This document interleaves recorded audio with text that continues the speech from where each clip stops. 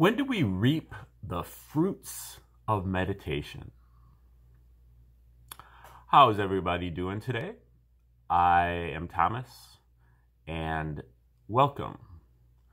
I do mostly educational videos on my channel and focus on the things that are kind of off the beaten path and things that are, as a researcher, you know, I'm a historian by trade, and I wrote my dissertation on a few different groups of jazz musicians in Chicago in the 50s and 60s, and they exposed me to a lot of kind of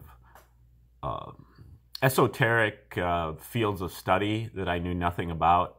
And I was already into that stuff in the first place. And so I've kind of just ended up studying a lot of stuff that nobody's ever heard of before.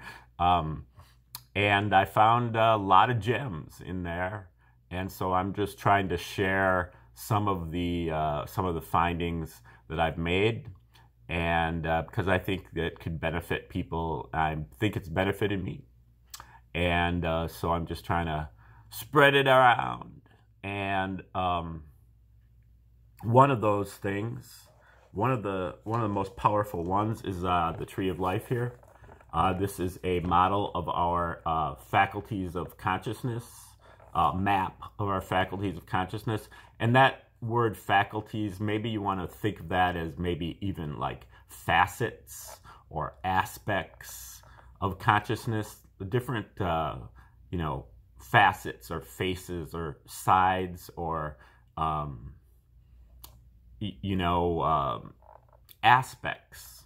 Just our consciousness has many different aspects to it, and this is a map of 12 of them.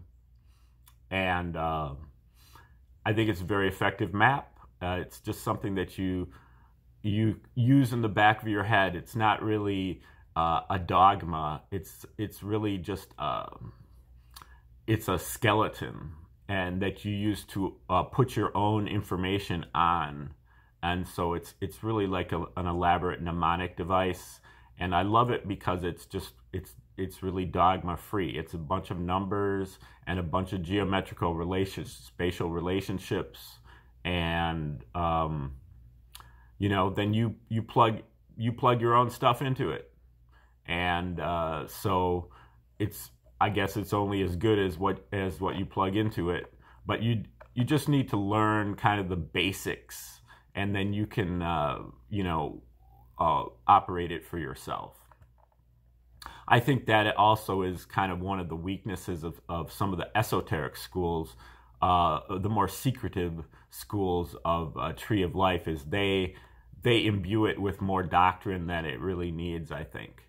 And they make it all secretive, where you have to be initiated into everything in order to get the next secret. But you know, really, when you use this, it's really like a system of theory. It produces its own information to put on it just by living your life. If you live your life with this model in mind, in the back of your mind, you'll be able to glean what the spheres really mean. These are the spheres. This is they look like circles, but they're really called spheres, and there are 10 of them. 10, 9, 8, 7, 6, 5, 4, 3, 2, 1. And then there's a thing here called the abyss, which is an implied sphere to make 11. And then there is a 0 above the tree to make 12. So that's 12 different faculties of consciousness or facets of consciousness. And they basically, you kind of enumerate them. Like the 10th sphere is our reptilian ancestry, reptilian brain, where it's the state of nature, the law of the jungle, survival of the fittest, fight or flight response, the state of health of the body, you find yourself in the 10th sphere really like, anytime your survival is at stake, which includes, the very beginning of your life. And then, if anytime that somebody, plants you into the jungle, then your 10th sphere is going to be, that's where your center, attention is going to be located. And then your 9th sphere, just above the 10, and, your emotions are usually kind of here in this junction between 10 and 9. You have some emotions are really like in the ancient Egyptian, which is, the tree of life came from the Egyptian, or came through the Egyptians. They may not have developed it, but they certainly used it. Some of them, obviously, but they depict the emotions by different animals. So they have, a jackal or a snake, or these are all how we portray emotions with animals. So they're part of our animal consciousness, but they also link into the 9th sphere through, even though the 9th sphere is also kind of an animal thing, it's really like our mammalian brain. This is our what we experience in the first few years of our lives when we're growing up in the home. So this is like our domestic consciousness, the nest. And so some of the emotions also bleed into the 9th sphere. The 9th sphere also has a lot to do with memory as well. The 10th sphere is kind of like body memory, and the 9th sphere is, like beginning to be our conceptual memory, our associational memory before that. Whereas the 10th sphere is probably more like the amygdala. And so this is our heightened state of learning, heightened state of receptivity, where we're in the home in the first years of our lives. We're like a sponge, soaking up everything from our environment, but particularly from our caregivers that we imitate. We memorize what they do, and then we learn to imitate what they do. So it's blind imitation. We imitate them regardless of whether it's good or bad.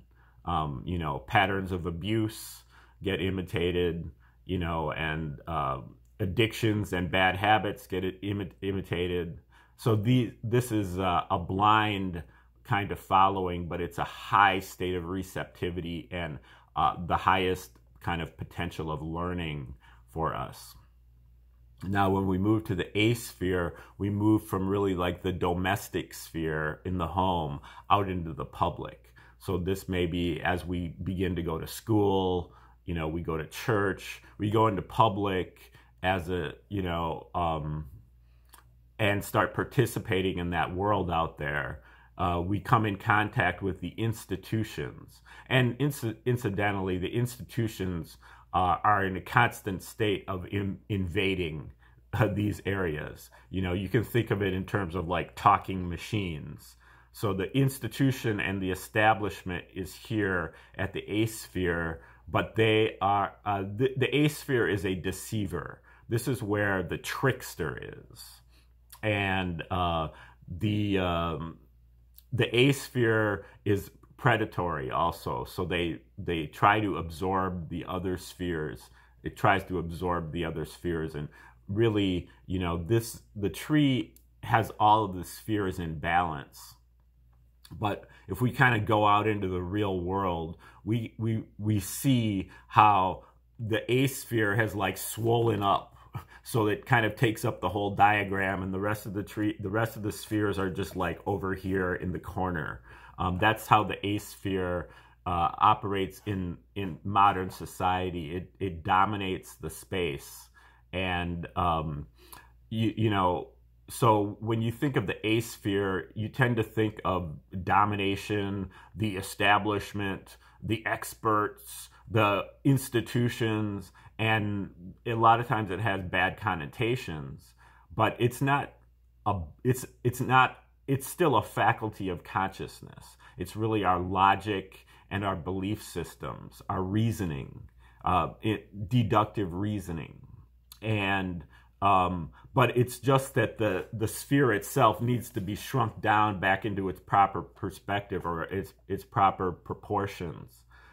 It's too big in modern life. But they also, because they are so predatory. So like, for example, a talking machine like a radio or a television, they can invade the domestic space. And so even though you're not in public, you're still, you know, getting that communication from the public. Even when you're in your own home, they've invaded with their, you know, establishment, their consensus worldview, and their belief systems. Even before you're able to defend yourself, you're still in this hyper receptive state.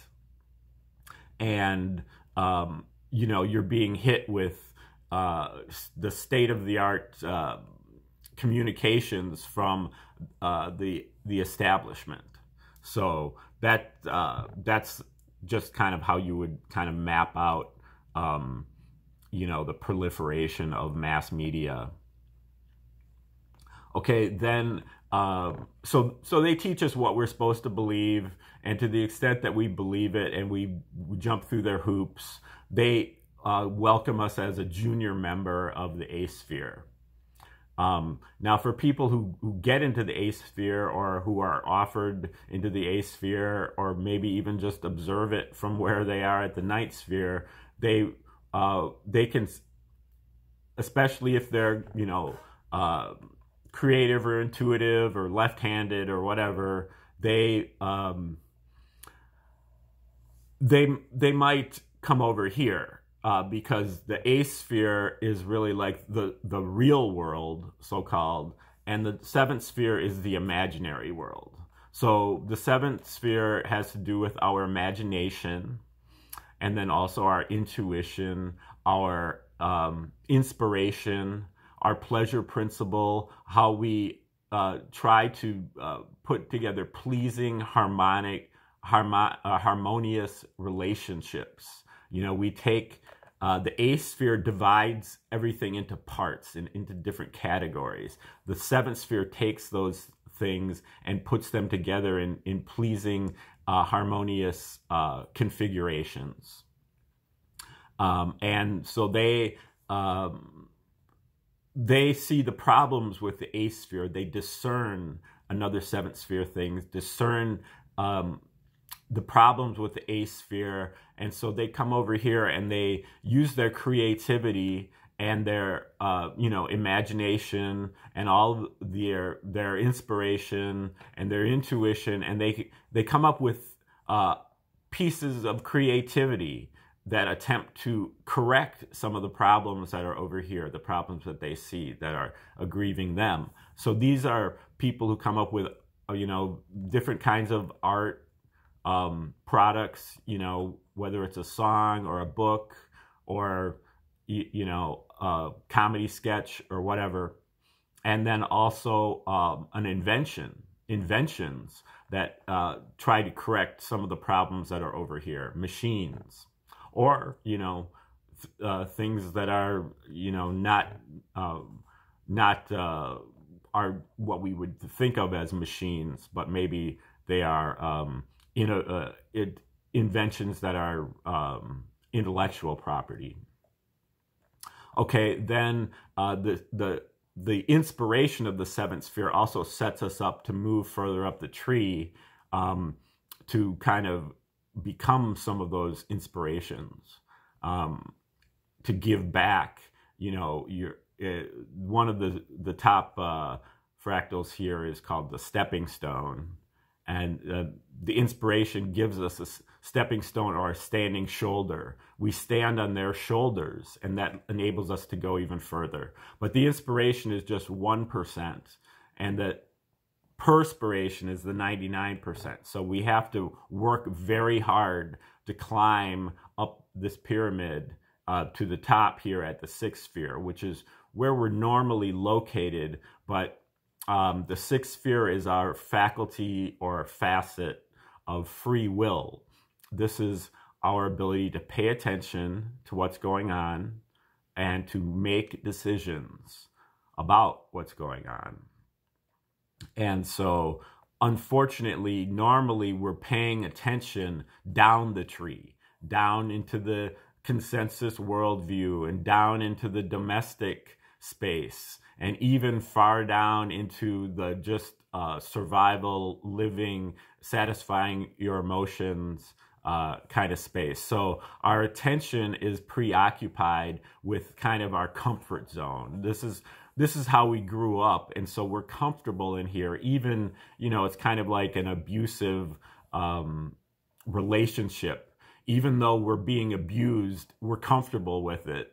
And so we prefer to be abused than actually to turn around and move into an unknown situation where we're not comfortable. But at the sixth sphere, we use our decision-making ability to finally decide to turn around and to point our attention in the direction of higher spiritual growth. And then which requires a great deal of courage. We have to be able to stand in the face of fear. We have to recognize that when we're scared of something, that doesn't mean that we can't do it. We can still do it even though we're scared. And so that's the major thing that, you know, has to be there here at the sixth sphere. And the sixth sphere is really kind of the major sphere that we're dealing with right now in this world, and maybe even all the time, is that we need to master our ability, you know, to make decisions not based on our emotions, not based on what the consensus tells us, not based on our belief systems, but based on, you know, reality.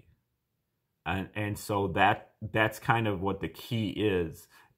But the problem is that our conception of reality is a little bit clouded and unoccupied, because we haven't really filled in all these upper facets or faculties of consciousness.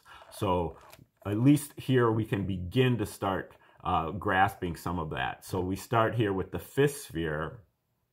We can pay attention to the fifth sphere from here. And this is really our sense of justice. And this is really the source of justice. So this is like our cosmologies, our holy books, our theories of everything.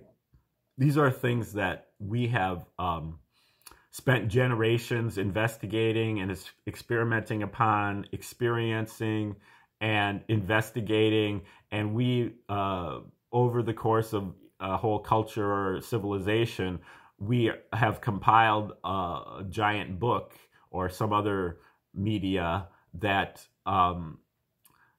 attempts to describe all of everything, like a theory of everything. You know, it's where, you know, who is God? Where does God come from? What is the purpose of the universe? What are humans doing here? How did all this happen? How do these things all fit together? How do you make sense of everything?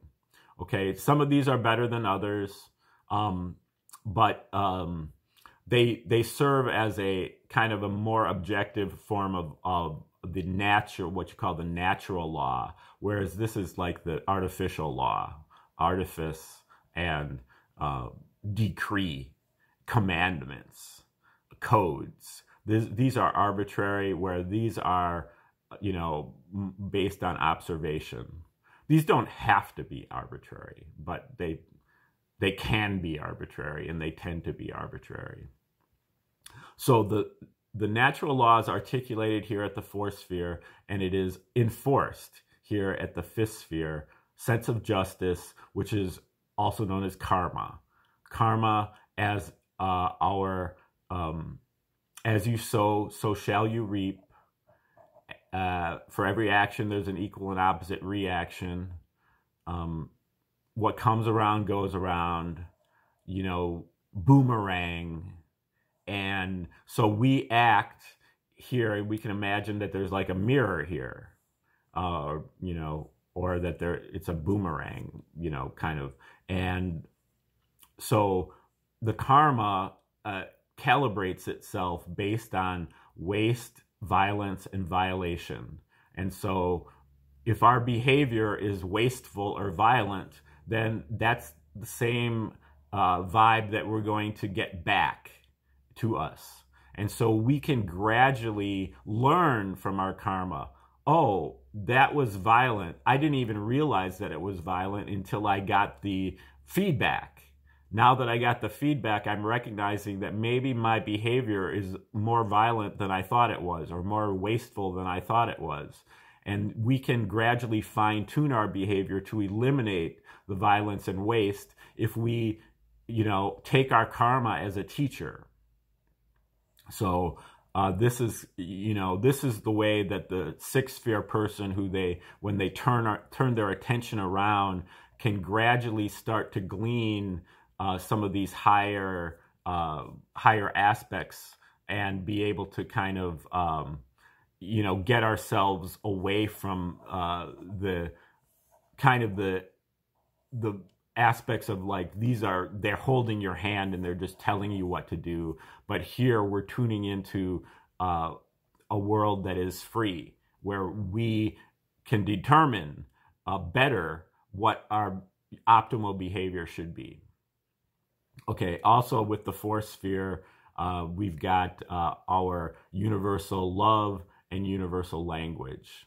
To give seeking nothing in return, love unconditionally, love our enemies, and then also, you know, being able to tune into any type of innate communication, nonverbal communication from other sources, whether that is like a telepathy or a meeting of the minds, or a nonverbal body language, those kind of things, inflection. And then also, you know, things like music and math and geometry can also fit in here in a certain way. Okay, then we have our psychic powers here at the Abyss. And this is particularly, it also corresponds to the magnetic force of magnetism. It totally also represents electricity, but electricity is more of a latent thing in the Abyss. And this corresponds to psychic receptivity and psychic heat. So the psychic receptivity is the ability to tune into and recognize omens and synchronicities and other coincidences that happen in our lives, and that they're an important marker for us. And then the psychic heat is basically the ability to act upon those omens and to, you know, act in accordance with those omens that we get. Now, there are other aspects here of the Abyss, such as, you know, clairvoyance and teleportation and remote viewing, and these things also fit in here at the Abyss, at the level of the psychic powers.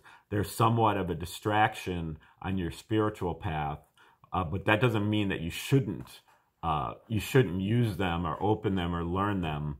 But they also they can tend to, you know, derail you from your spiritual path, because you're able to do some absolutely miraculous things, and you begin to think that that is the path, when it's actually just kind of a you know, it's kind of just a result of your spiritual you know, your spiritual journey, and it's not positive feedback for you. It's not telling you that you're, you know, this is the, you know, people end up thinking that this is really like the goal, when it's actually just part of the destination, or that it's part of the journey, that it's not the destination, but it's the, it's the journey. But we'll talk more about the abyss. The abyss is one of the hardest parts of understanding the whole tree. And, different schools have had very different interpretations of how it's done. And some schools of Tree of Life don't even have an abyss, and they use the lines between the spheres as kind of a substitute for the abyss, and they call that the tarot. The tarot deck is kind of the substitute for the abyss. Okay, then we have the 3, 1, 2, and 3, which are really a divine triangle of our most divine faculties or facets within. And so the third sphere corresponds to omnipotence, all-powerful. The second sphere corresponds to omniscience, all-knowing or wisdom. And the first sphere corresponds to omnipresence, all present at all times within. And so just quickly, we tap into this through sound. We tap into this through light, which is really, in order to get to the light, we have to be able to block out the sound or to ignore the sound. And then, you might even think of this as kind of like breaking the sound barrier. And then the first sphere is really our unifying faculty. So this is like the ether of the physicist and the, from like the Michelson-Morley experiment, where they're saying that there's this underlying medium that, pervades all of time and space. And this underlying medium is a unifier, because what's at my deepest center in my heart is the same thing that's at your deepest center. And so we have that in common. So this unifies everyone. But it's only unifying if we can actually, get to that deepest center. So that requires great stillness. And again, the analogy is kind of like a body of water. It's only when the body of water is completely calm that you can see through to the bottom. The water becomes transparent if it's utterly still. But until then, you see it's opaque. Okay, then the 0 above the tree is the mystery. It's the nothingness, and it's the part of the universe that we don't really have access to. So we're not able to really determine what is here. We can determine kind of indirectly what's there. But the 0 is really the part of the creator that the universe, that the creator reserves for itself. Part of the universe that the creator reserved for itself, so that we don't know anything about it. Okay, so that's pretty much the 12 facets or faculties of consciousness. And what I've done with my model is I've taken like the whole tree itself and I've shrunk it down into miniature size, and I've applied it to each one of the spheres. So I've taken each one of the 12 facets or faculties, and I've divided them up even further into 12 like sub facets. So you have 12, which I refer to as our stages of life, like dramatic stages. So 12 different dramas and 12 other dramas here, 12 other dramas here. These are places, and so this is a total of 144. And these are dramas in that they're places where you, situations and scenarios that you end up in your life where you're being called upon to act in a certain way. Can you do this? They're kind of like mini initiations. Each one of them is a a situation where you're being tested. Can you do this? Some of them are easy and some of them are hard. Some of them are easy for certain people and harder for other people, and their skills. You acquire the skills so that you're able to negotiate these different situations, and that to a certain extent is initiation. Today, so I have 144 of those, and if you'd like a list of those 144 so that you can use it to refer back and keep score at home as I go through, I'm going through all 144 stages in each video is covering one separate stage. So I'm going through each of these, and if you'd like a list of those so that you can kind of follow along at home, just click the link in the description and I'll send you a free copy of that. And that way it'll just help you to learn this more quickly, because you'll have it right at your fingertips, and then you can cross-reference it when you watch any of the episodes. Okay, now today we're going to look at, out of the 144 different ones, we're going to look at number 62. When do we reap the fruits of meditation? And briefly, this is located right here in the fifth sphere, and this is the ninth fractal of the fifth sphere.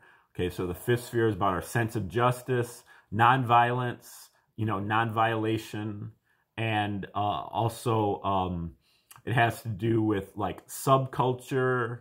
It has to do with, I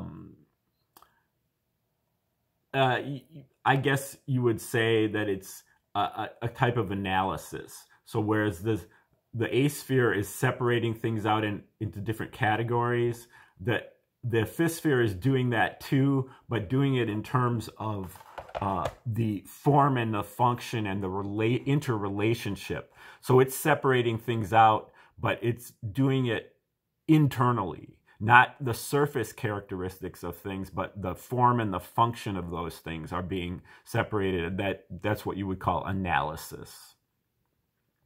Okay, so that's the fractal. We're in the fifth sphere, and we're in the ninth fractal of the fifth sphere. So in the ninth sphere is about blind learning, imitation, heightened receptivity.